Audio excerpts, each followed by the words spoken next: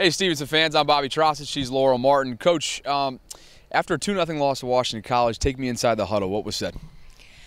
During halftime, Postgame. Well, I think what I did is we just talked about those girls, and they all set goals. And I said at the end of the game, did you reach your personal goal?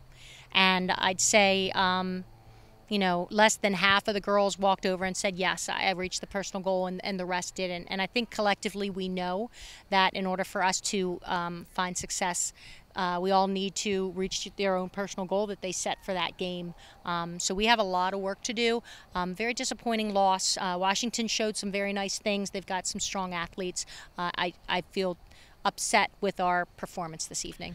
In Kelsey, your standpoint, her perspective, really, it's almost like a look what I found two type of goals tonight. Is there any way to prevent those? A lot of them happen on deflections.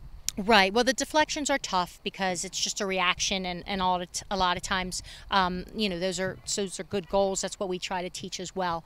So, I think the bottom line is preventing it earlier. I mean, they had so many attack penalty corners that we could have prevented earlier. We got away from our passing game. We were playing fearful. We were playing a big hit game, and all of these things are not things that we do. So we have to go back and practice it more and drill it more and get it into our mindset to find the success that we want to. Well, you have a chance to regroup quickly as Catholic comes to Mustangs Stadium on Tuesday night. She's Laurel Martin. I'm Bobby Trossett signing off for Owings Mills.